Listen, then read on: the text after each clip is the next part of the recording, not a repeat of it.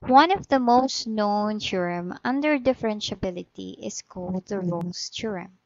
I hope that some of you are already aware of what this is, but basically it states that if a function is differentiable and on an open interval from, say, a to b, then there must exist a c in that interval wherein the slope of its tangent line, which is this, or the function's derivative at c is 0.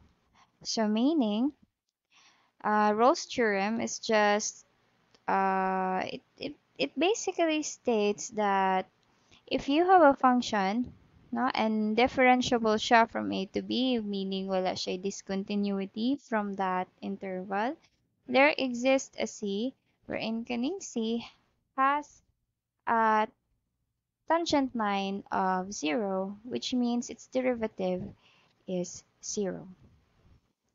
So to explain this further and to grasp its definition, I will be presenting an example. So here is an example of a Rolle's theorem. So let f of x equals to x squared plus 2x. Now our job is to find all the values of c in the interval from -2 to 0 such that the f prime of c is equals to 0. That is, such that the derivative at that point is equals to 0, or in other words, in that function at that point the tangent is 0. Now first and foremost, before everything else, we need to check if this function satisfies the rule or conditions of Rolle's theorem.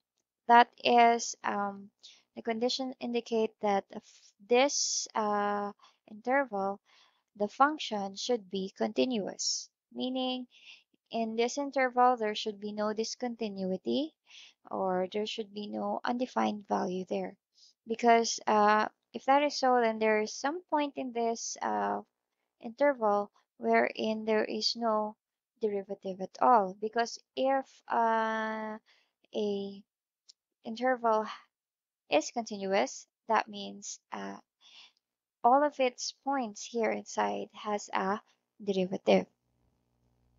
So to check if this is a valid function, so let us first try to test the function if x is -2, that is sa pinakaunang number or point or x value sa atong interval. So this is -2 squared plus 2, -2. If we solve this, this is equal to, this is 4 plus -2, -4 rather. So this is 0. Since 0 is not undefined, that means this is not discontinuous at 2. The function is not continuous at -2. Now let's test on -1 if it is discontinuous at -1. So -1 squared plus 2, -1, that is 1 plus -2, which is -1. So since 1 is not undefined, or it is a real value, meaning the function is continuous at -1. Now let's check lastly at f equals, as x equals 0. So this is 0 squared plus 2, 0. So basically this is equals to 0. 0 again is not undefined, so meaning the function is continuous at 0. So this is the easiest test that we can do.